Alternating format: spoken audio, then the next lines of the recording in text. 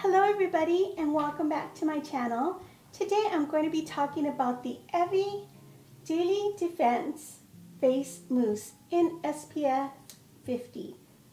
This I actually find very interesting and I saw it at my local drugstore.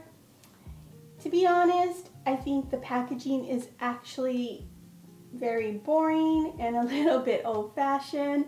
So I've seen it there for many months and just wasn't interested, mostly because of the packaging and also because it's a mousse. And it just didn't make sense to me. Like, why would anybody want to use a mousse as SPF? I mean, I'm not really too much into the sprays or the powders. I like a usual moisturizer type of SPF, something that's easy to apply. But I've been hearing a lot of great things about it from people that live around me. I saw a fantastic review by Muffin where she talks about the science regarding this sunscreen, and she basically kind of made me want to buy it. So I did. I'm not gonna lie, it's pretty pricey for a sunscreen, but it's, you know, I've bought $50 ones, so this is nothing in comparison to that. But if it works, it works. Also, it has this claim that this lasts a very long time on your face. You know, sometimes they say reapply after 2 hours. This one I believe is longer, like 6 or 8 hours. I was like, whoa, that would be fantastic if you just put that on. I have used it a few times now, and so far for people with dry skin, this is a huge thumbs up. And yeah, I'm gonna go ahead and apply it and see how it goes from there.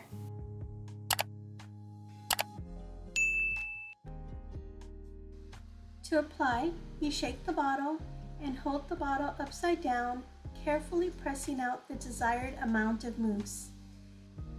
Use a golf ball sized amount on your face and neck. Be careful around the eyes, and it can be used on your lips. It's very spongy, pretty easy to apply once you get the hang of it. I like to use it by just placing it directly onto my skin and patting it on, looking to make sure that I get it all over my face evenly, but not too thick.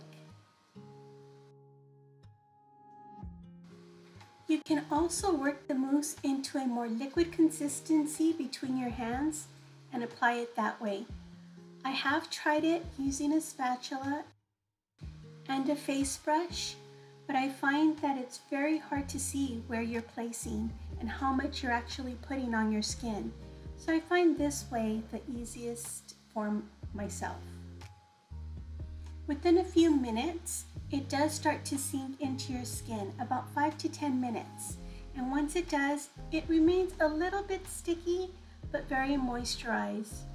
And it's easy to use under your foundation.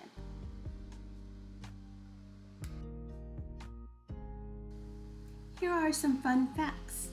It's water resistant, long lasting, and it doesn't rinse off.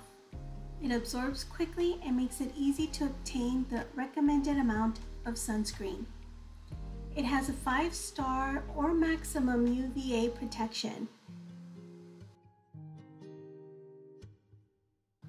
It is preservative free since it has a hygienic aerosol bottle that remains sealed. It doesn't leave a white film and it does not clog pores.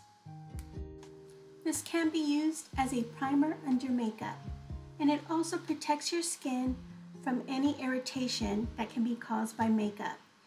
You can use it on your scalp and on thin beards. It's also great for people with eczema or acne. It has no nanoparticles, has no preservatives as I said, and it is perfume free. It's also vegan.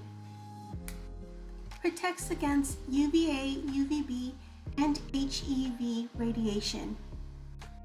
In case you didn't know, HEV light exposure can lead to inflammation, impaired healing, compromised melanogenesis, sensitivity, dryness, wrinkles, uneven tone and texture, and sagging skin.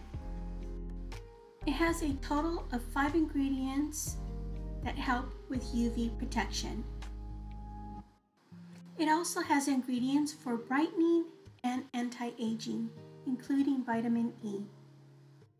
This just has everything but the kitchen sink.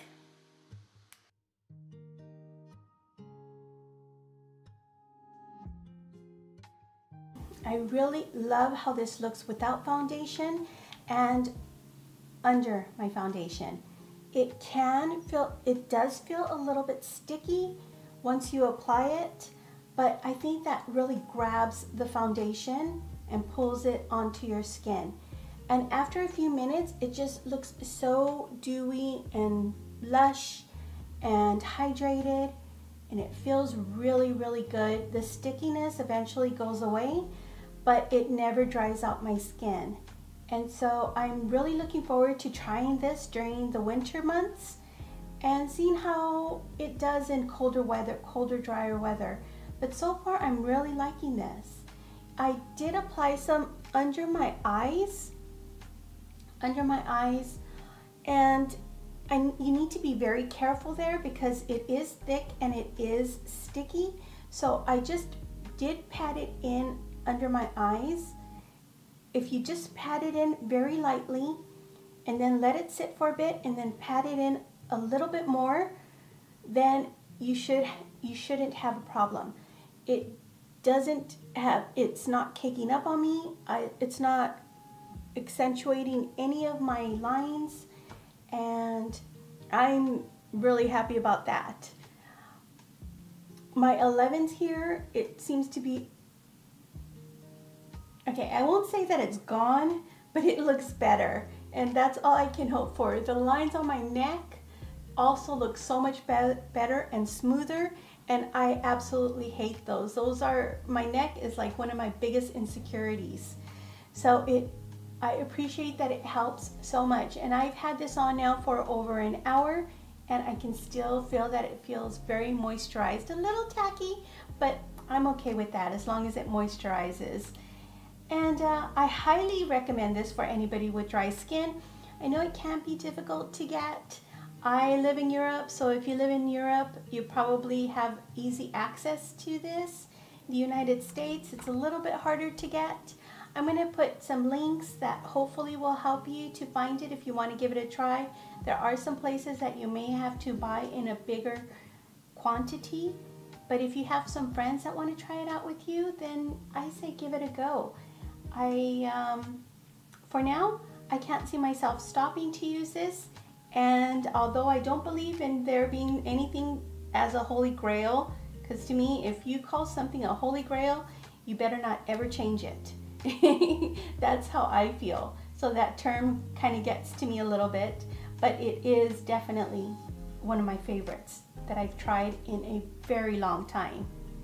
I hope you like this review, and if you do, please consider subscribing to my channel, as I'm going to be uploading a lot of stuff. I have tons of stuff to review and try, and if you're over 50, then please give it a thumbs up, and I hope to see you soon.